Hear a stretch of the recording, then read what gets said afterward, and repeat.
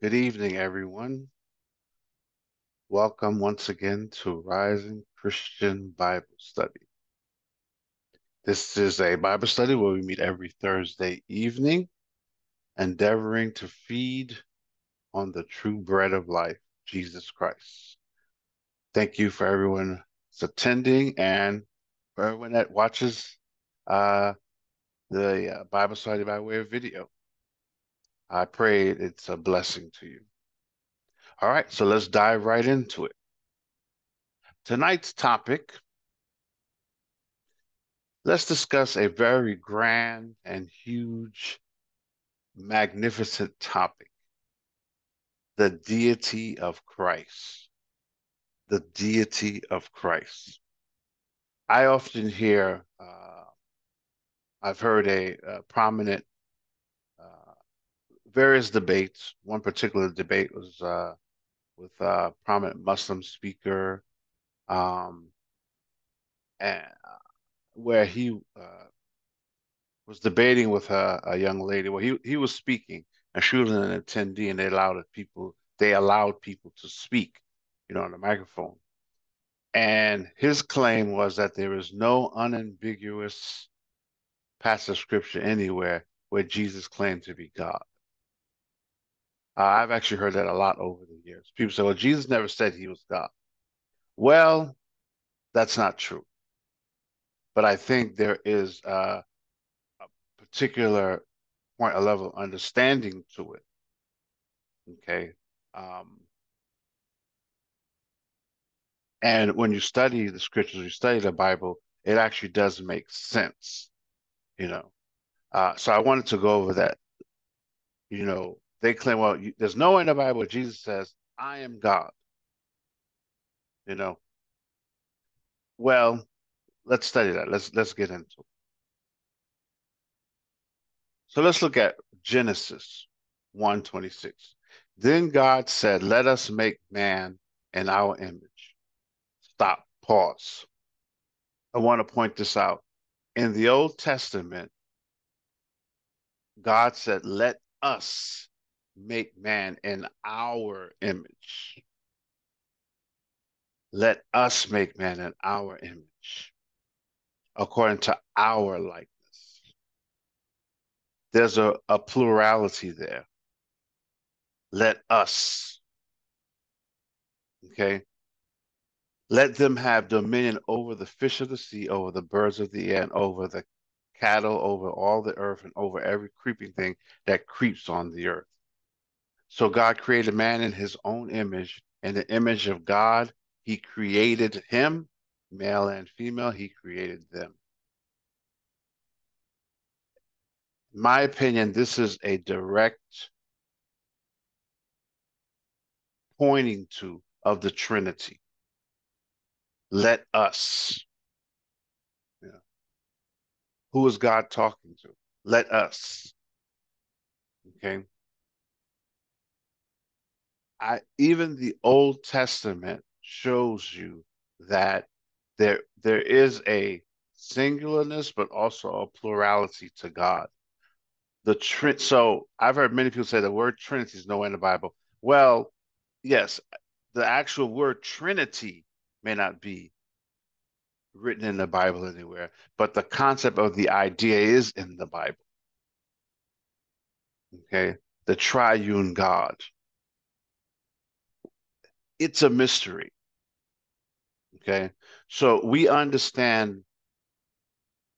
understand some of it, but in its entirety, no, I don't think we don't fully get it, but God has given us an expression of the Trinity to the extent that we can comprehend it. I've said this before. You have to remember that you're attempting to describe God. This is an infinitely powerful being who holds the entire universe, all space and all time, all at once. Okay. If you remember in the Old Testament, God clearly told Moses, no man can see God and live. Our minds can't comprehend God, but he gives us enough of himself that we can, in a sense, we can assimilate. Okay. So God is triune, but he's also singular. This bothers people, some people, some people struggle because they want God to make sense according to man's uh, estimations. Okay. But I believe both the Old and the New Testament do point to a triune God. The church fathers, men and writings that God ordained to help establish Christianity. That's what people need to understand. Christianity was established many millennia ago, okay, by men that God chose and writings that God chose to help establish what exactly is Christianity. Okay. And they established this concept, this idea of, they would say, the same essence. God the Father, God the Son, God the Holy Spirit are the same essence.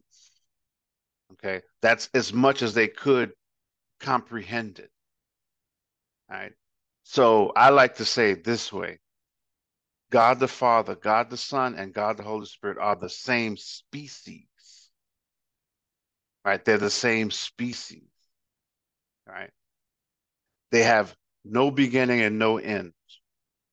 Right? There is no completely unified, but yet three persons. Once again, it is a mystery, but I believe the Bible does clearly indicate this. Some people reject it because you know, they don't want to accept anything that they can't make sense to them. It has to make full sense to them, or they reject it.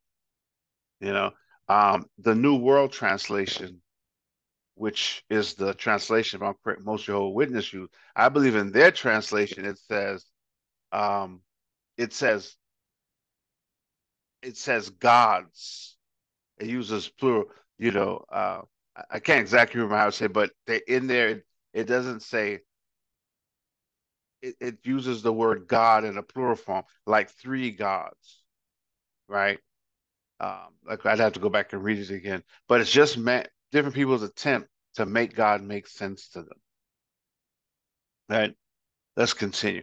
Now, I looked this up. There's a translation of the Bible. This is fascinating, called the Name of God translation of the Bible. It's not very well known. I don't know if very many people use it, but it's very fascinating. What they actually go through, and they put the literal Hebrew names in everywhere it was previously written. And this is how Second Chronicles 26 is written in the Name of God translation. So this is referring to uh, uh, the new king of Judah, and it says, he did what Yahweh considered right, as his father Amaziah had done. He dedicated his life to serving Elohim in the days of Zechariah, who taught him to fear Elohim. As long as he dedicated his life serving Yahweh, Elohim gave him success. So you see a distinction here, right? Yahweh, or what we'd call the Lord, right? So as long as he sought the Lord, Elohim gave him success. So Elohim is actually plural, which means uh, that refers to more than a Hebrew plural, excuse me, which means that refers to more than one person or entity. In most cases in the Bible, Elohim is used to refer to the God of Israel, the one true God. So Elohim, there is a plurality in it, right? But it's still one God. So even in the Old Testament, you see this. There's a bit of a distinction. It's not exhaustively explained, but Elohim is like the general term for God and the Hebrew language, right? It's the so God over time has given man more and more accurate names, or not accurate is not the good word. He has expressed names of himself to man over time, right? So Elohim was the Old Testament general God, right? But then Yahweh, or Jehovah as it's transliterated, is the Lord. So you see this as as long as he dedicated his life to serving Yahweh, the Lord, Elohim, the general God, gave him success. All right. In my opinion, this Yahweh, the Lord, is the Old Testament referral to Jesus Christ. Okay. But let's keep looking at that. All right. Deuteronomy. So we see the Hear, O Israel, the Lord our God, the Lord is one. You shall love the Lord your God with all your heart, with all your soul, and with all your strength. So we initially see there is a plurality of God, but then in this passage of scripture, it clearly points, but he's one. So it's like the Bible, God wants you to hold that concept and balance with each other. God is one, but there's three, there's a plurality, there's three, three in one, right? So the Bible presents that to us, that it's important that you understand that it's one God. So don't, it's not three gods. One could argue, well, why not? Well, I believe that the Holy Spirit, if it, like for example, there's some, you could say three gods, right? And then there's some people that are called oneness, right? Well, they'll say, well, it's one God and he like just manifests in three different ways, right? Well, that was declared heresy, right? By the early church leaders, that was declared heresy. But I believe this expression, there's a balance to it that I believe God wants us to keep in mind, right? So don't look at God as one being who just like morphs or transforms into Jesus and then to the Holy Spirit at certain times. That's the oneness idea, right? But at the same token, don't look at him as three distinct gods, right? Because we know if the Holy Spirit had allowed that centuries ago, we all know what that would have morphed into by now, right? It'd have been all type. So God knows what He's doing. It'd been all type of theologies, three gods, how they balance each other, probably battles between the gods, and then it'd have been all type of comic book mythology, developed for. No, it's like the Holy Spirit is saying, this is the best way that you can't fully, like the Holy Spirit saying, you can't fully comprehend me, but here's the best way to think of me. Okay. I'm one God in three persons, all God, all equal, all eternally existent, no beginning, no end. All right. But in three persons. Now, let's look at this here. Here's it. So, this passage of scripture, Old Testament, and then it's quoted in the New Testament. Isaiah 7:14. Therefore, the Lord himself will give you a sign. Behold, the virgin shall conceive and bear a son, and shall call his name Emmanuel. Right? Matthew quotes this scripture, and this is what he says. So all this was done that it might be fulfilled, which was spoken by the Lord through the prophet, saying, Behold, the virgin shall be with child and bear a son, and they shall call his name Emmanuel, which is translated God with us. God with us. God with mankind, right? The infinite God, born through a virgin. And who will he be? Emmanuel, God with us. So in Isaiah and the Old Testament, it prophesied that this would happen. It occurred. Matthew quoted it, right? So that once again, one God in three persons, right?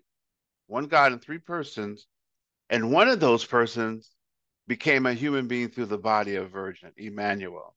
So he's God. He is God with us, right? He's not a offshoot of God. He's not a facsimile of God. He is God. The old it's clear. God with us, right? It's clear. Well, let's get more into who specifically are they referring to, right? Let's look at John 1 and 1. In the beginning was the Word, and the Word was with God, and the Word was God. He was in the beginning with God.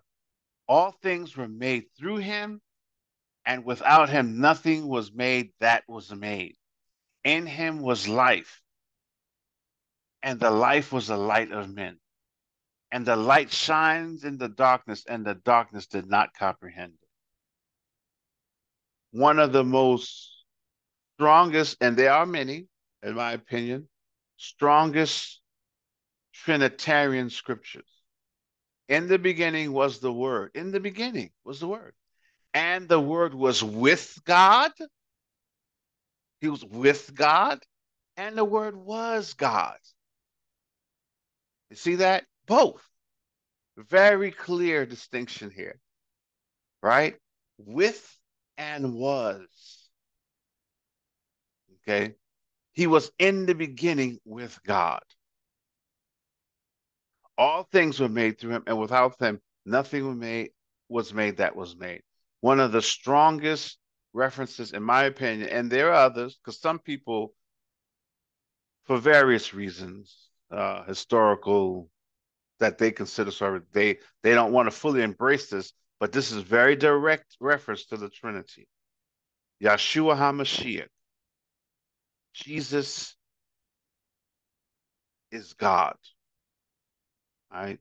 So God the Father was three in one, no beginning, no end. They were a family, completely unified, did not need anything, lacked nothing. But this family was so overflowing with love. They created angels and humans and animals and life just to pour out more of their love. What does the Bible tell us? God is love. He didn't have to make us, he chose to, just to love us. The Word was with God and the Word was God. Now, John 1:14, and the Word became flesh, very clear reference, and dwelt among us. And we beheld his glory, the glory of the only begotten of the Father, full of grace and truth. John bore witness of him and cried out, saying, this was he of whom I said, he who comes after me is preferred before me, for he was before me. And of his fullness we have all received, and grace for grace. For the law was given through Moses, but grace and truth came through Jesus Christ. No one has seen God at any time. The only begotten Son, who is in the bosom of the Father, he has declared him. Very clear, very direct. I personally believe the people who don't embrace the Trinity are just choosing not to. Perhaps they're being motivated by the spirit of the Antichrist. I don't know. I just really feel like this is a very clear concept of Christianity, and it's one of the foundational concepts of Christianity.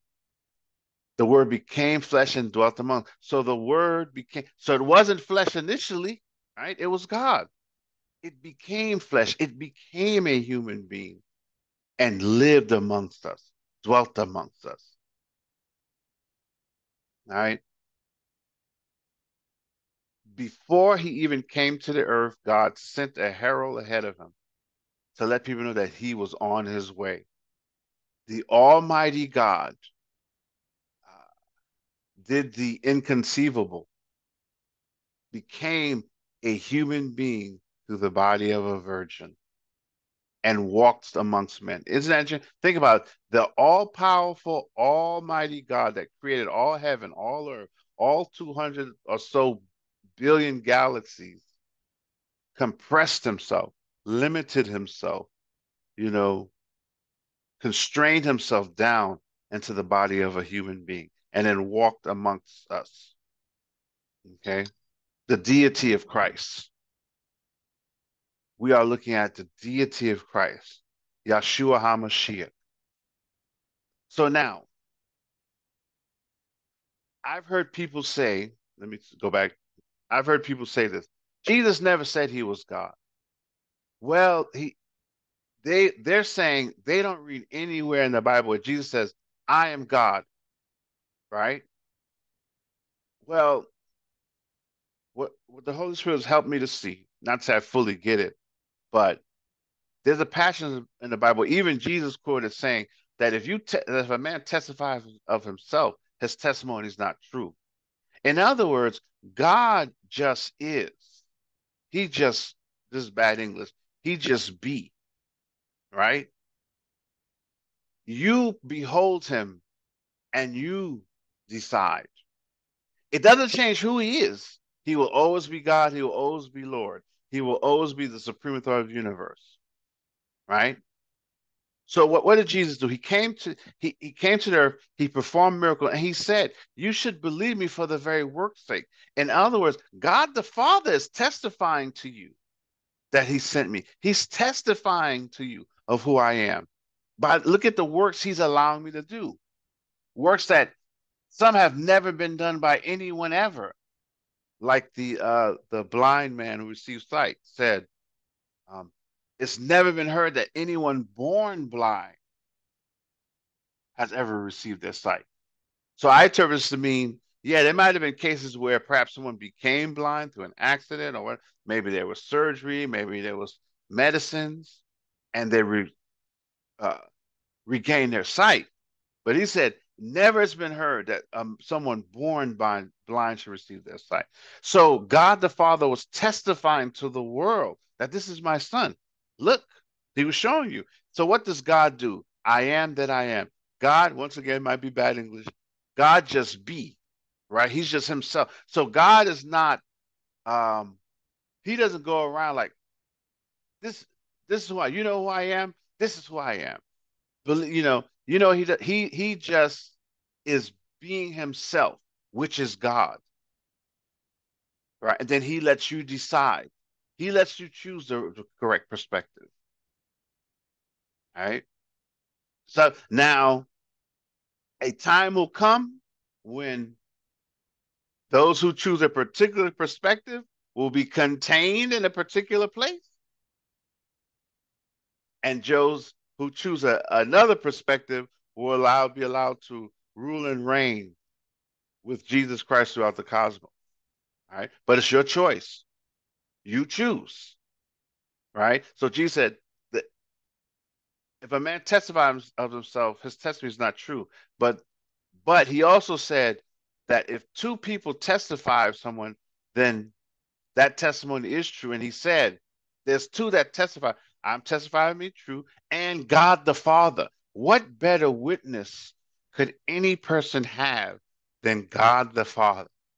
Can you get any better witness, any better backing than that?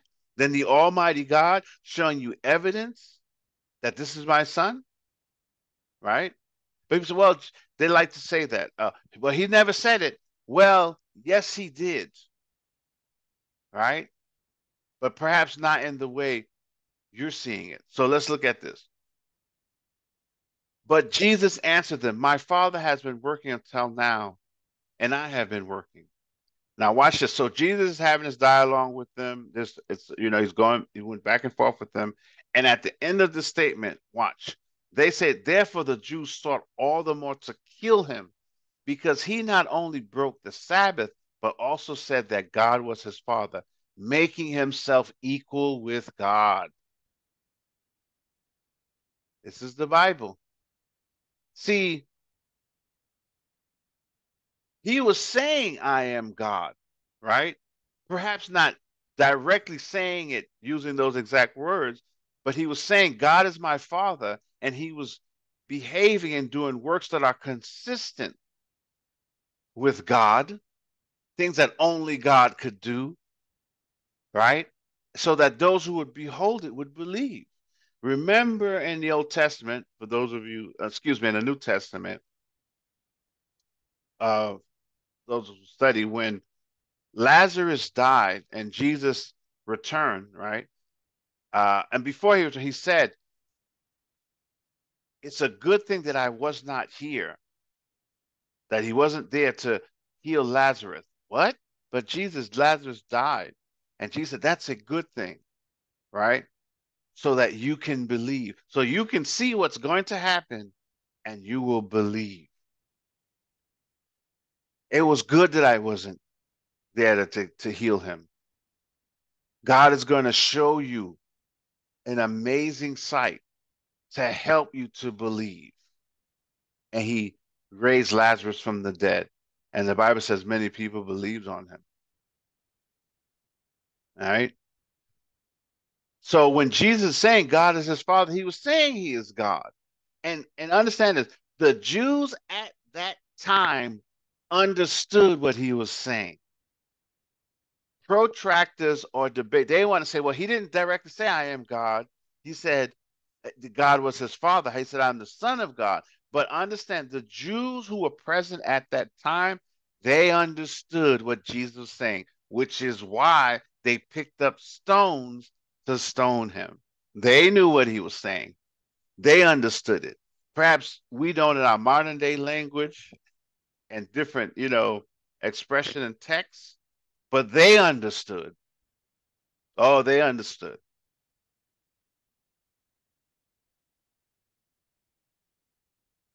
So now, then the Jews took up stones. This is John 10. Then the Jews took up stones again to stone him. Jesus answered them, "Many good works I have shown you from my Father. For which of those works do you stone me?"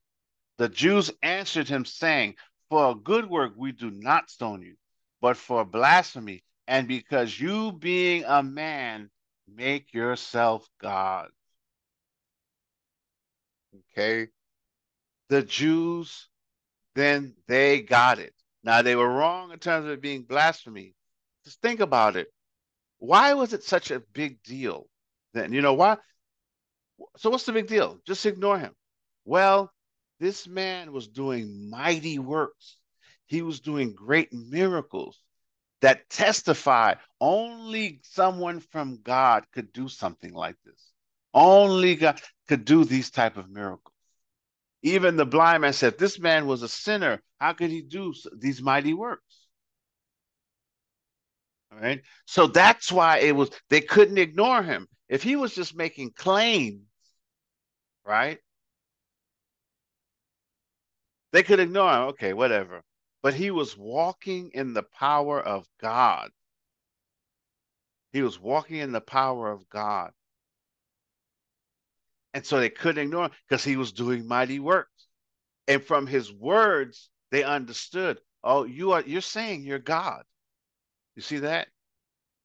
You're saying you're God. They understood his meanings. They understood it to such an extent that they were ready, willing to pick up stones and stone him to death. What are we studying? Jesus, Yeshua HaMashiach, Jesus Christ is God. He is God. God is infinite, right? So I think the problem that sometimes people have is they have trouble, or like a Jew, not a Jew, Jehovah's Witness once, she was talking to me. She said, "Well, I have a daughter." And I was like, "Yes." She says, "Well, she's my daughter." I said, "Yeah, it's true." She said, "But she's not the same as me." And I said, "Yeah, see, that's where you're missing it. You're missing it. Your daughter, she's not a dog or a cat or a bird, is she? Or a tree? No, she's a human being just like you. She's the same species as you, right?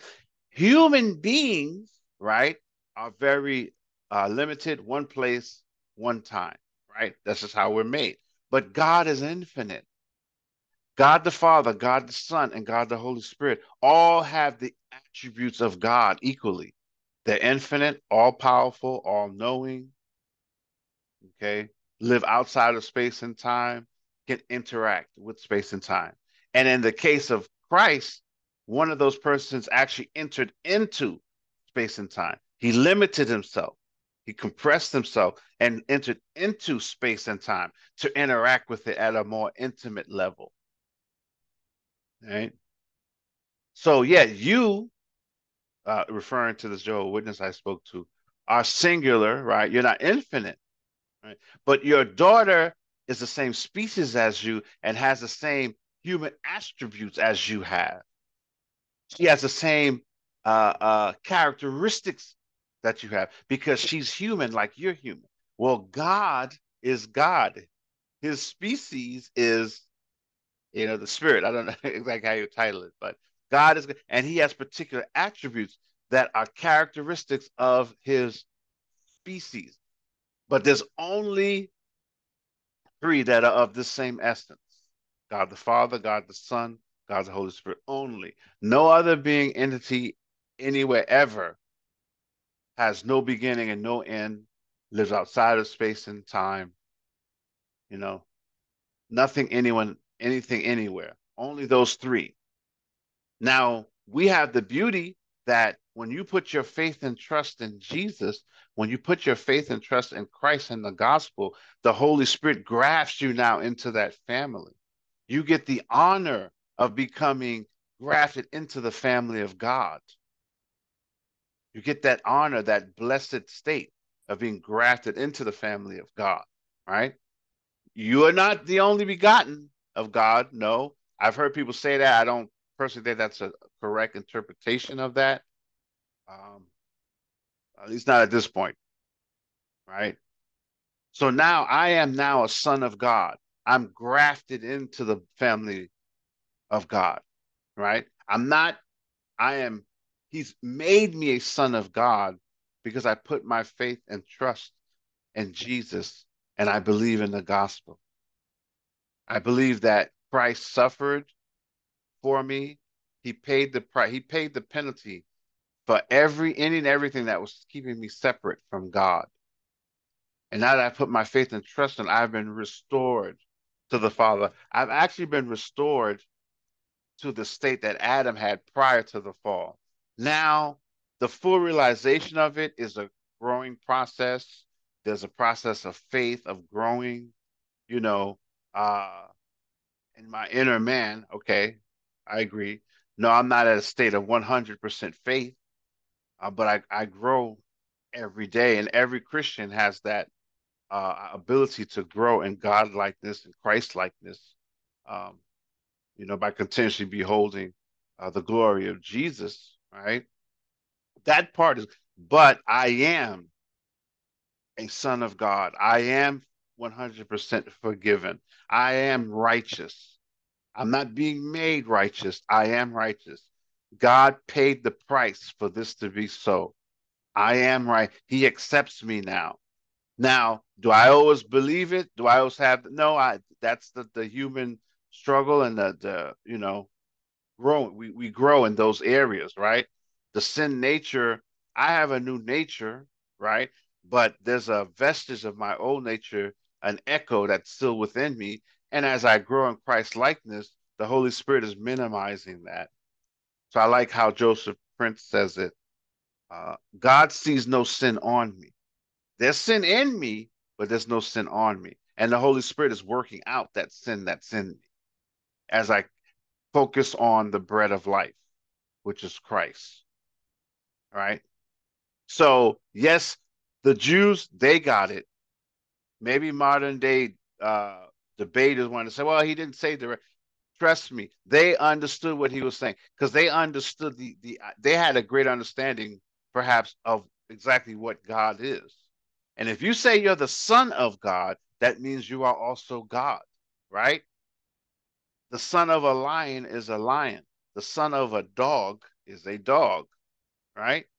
The son of a human being is a human being. The son of God is God. Right? Colossians 1:15, referring to Jesus. He is the image of the invisible God, the firstborn over all creation.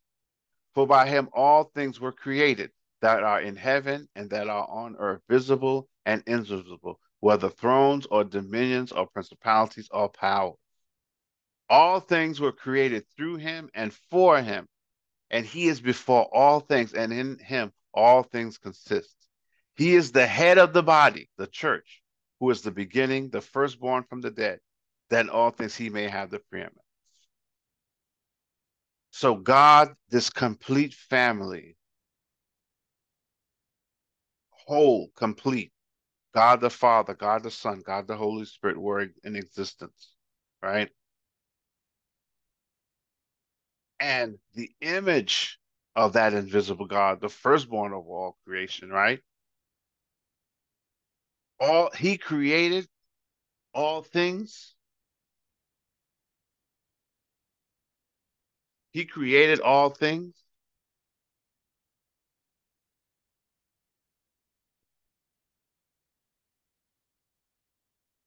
and for by him, excuse me, he created all things. So the part God, the part of God that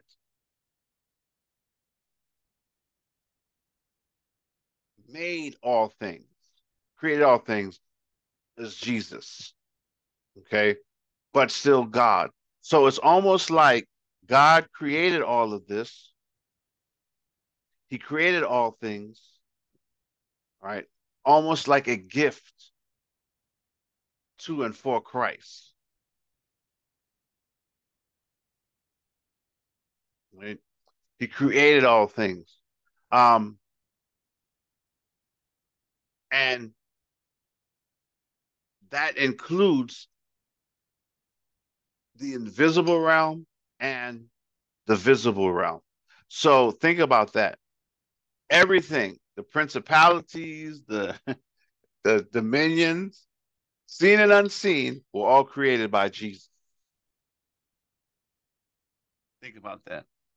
Were all created by Jesus. And he is before everything, right? So we're the church. The church is the body that consists of all Christians everywhere. We're the body of Christ. Like Jews, like we're a family of people, like Jews are a family of people. A Jew is everyone that is a direct descendant of Abraham through his grandson, Israel, right? Because Abraham had other sons and he had other grandchildren, but the promise was only uh, traveled through the line of Abraham, then to his son Isaac, so not Ishmael and not the other son. And then Isaac had Esau and Jacob, but it went through Jacob, whose name was changed to Israel. And then he had 12 sons. And I think a more direct, it's actually also referring to the descendants of the kingdom of Judah, because the other kingdoms were carried away. Um, they call them the lost tribes of Israel, right? And I believe that's where the Jew comes from, the term Judah. But like they're a family of people, Christians are a family of people, right? And the head of that family is Christ. He is the head of the body of the church, who is the beginning, the firstborn from the dead. What is the firstborn from the dead? Jesus Christ was the only being, person to die, right? And be resurrected and never die again. So there were other people that were resurrected, right? Like Lazarus, for example, or the man that they threw into the pit and he fell on, I believe it was Elijah's bones, or it was Elijah or Elisha, can't remember which one. He can't, but they all eventually died again, right? Jesus Christ was the first to be resurrected from death, never to die again. Okay. And how should we see Christ? That in all things he may have the preeminence. God the Father, God the Holy Spirit wants Jesus to be primary in all of our lives. He wants everything to revolve around his son, Jesus. He wants him to have the preeminence. That's the mode of the Christian, right? I've said this before. To be a Christian really is to be Christ minded, Christ centered, Christ obsessed, Christ involved. Christ, it's all about Christ, right? Christ is the great container that you put your entire life in. He's your all in all and everything. And he is the only way to the Father. So you see, you don't get access to the Father unless you go through Christ. For he is the way, the truth, and the life. So, yes, the Bible is very clear, in my opinion. Jesus Christ is God. He is God. Find those who want to argue, say, well, he never said it. He never said, and that's what they're arguing. He never said it like this. I am God. Okay. Well, because what Jesus was doing is he was holding fast to the idea that if you testify of yourself, your testimony is not true. So Jesus was just being himself, which is God, and allowing you to behold that and make an assessment. Okay. Doesn't change what he is, right? He allows you to choose. He's showing you who he is. Now it's up to you to acknowledge that and see the truth of that. And if you choose not to, fine. God will not force you. Now, at a particular time in the future, you will be contained in a place. Initially, hell, and then hell and everyone in it will be tossed into the lake of fire. I've heard people say, how could a loving God? Well, not just that I fully get it, but I do get it somewhat. All right. You cannot allow these raving, roaming, um, lawless spirits to just roam the universe and creating havoc and contaminating everything they touch. You can't have that, right? Hell and the lake of fire was originally created for the devil and his angel, right? You can choose not to be a part of that. And think about that. Just think about that for a minute. How grand that is. God is putting the choice in your hands. That's actually pretty grand. You choose. It's also, in my opinion, very noble. God said, you choose. I'm not going to beat it into you. I'm not going to force you. I'm just going to show you the truth. Here's the truth. I'm going to show you who I am. I'm going to reveal myself to you, and now you decide. You don't have to be condemned, and you don't have to be and separated from God forever. And here's the amazing thing. And he paid the cost of whatever it takes for you to be restored to him. Think about that. The cost has been paid. God has, as we say, he has taken care of everything. He did everything that needed to be done. All he's telling you and everyone is just make a decision. God is infinitely just. He's infinitely honorable, which is why he won't force your free will. Right? As much as God wants every single human being to be saved, he will not force them because to force them would not be just. It would be wrong to do that. He shows you the truth, and now he says, now you decide. It's your choice. I've paid the price for you. I've made it possible for us to be restored together as a family. Same way Adam was before the fall. And it was a huge price. It cost God a lot. Consider that. Think about it. God paid a huge price. A huge price. God paid a huge price. Think about that. But it was worth it to him. So now all you have to do And all humans have to do is just make a choice. I believe that God is and always is speaking to every heart everywhere. The Bible tells us even nature itself testifies to man that there's a God. Nature by itself, if you just look at nature, it is telling you that God exists. Now, if you fold your hands and say, well, hey, I don't care about that. I'm no, all right, that's your choice, but don't blame God, right? You choose. You can choose to be in a relationship with the infinite, all loving, the infinitely wonderful God for all eternity, or you can choose to be separated from him. That is your choice. So make the right choice. So once again, I believe clearly the Old and the New Testament, the Old Testament was pointing to it, telling us it was coming, and the New Testament then clearly states it. All right. Jesus Christ, Yeshua HaMashiach, is God. All right. Let's summarize.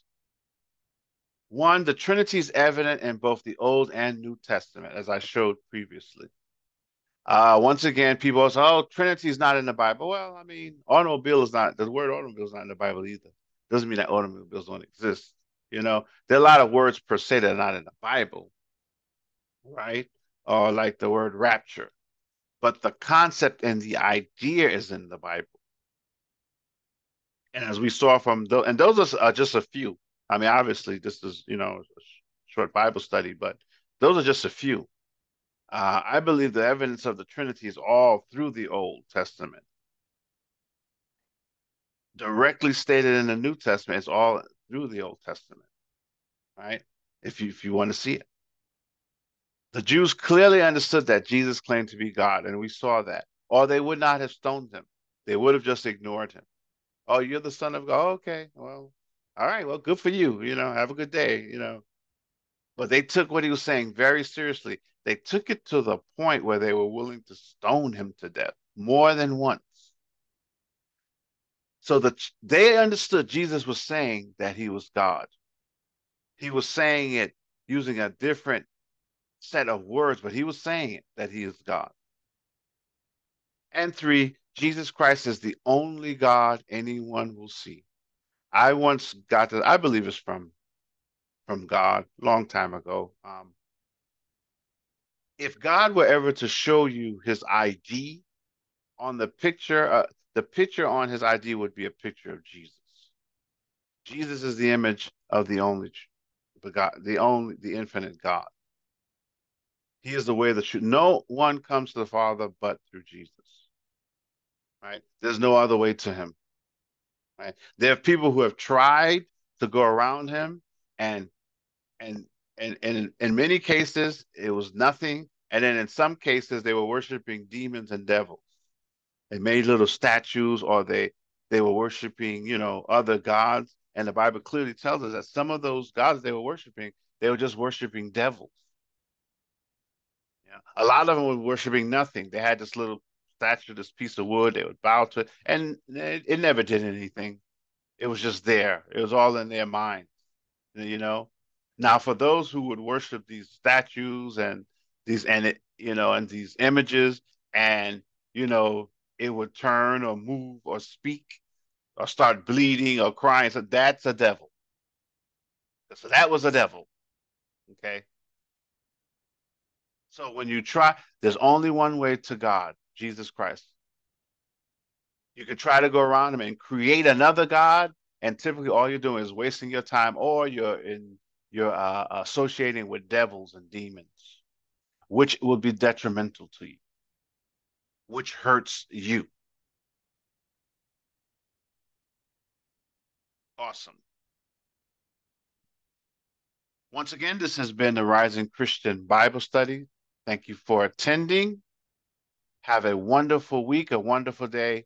Keep your eyes on Christ. Keep looking to Jesus. Pray daily. Pray to Christ. Ask him, Lord, show me your glory. Reveal yourself to me. Show me who you are, God. Help me to know you. Pray daily. Give me more wisdom and knowledge of the truth. The Holy Spirit was sent to lead us into all truth. Pray, ask the Holy Spirit, show me and for those who are uncertain, why don't you just ask God? Trust me, if you're sincere, He will answer. Holy Spirit, reveal Jesus to me. Show me more of His glory. Help me to get it. Help me to understand, Holy Spirit. Seek God. If you diligently seek God, He will reward you. Amen. Awesome. God bless you. Have a wonderful evening, a wonderful week, a wonderful month, and a wonderful year. And we will see you the next time.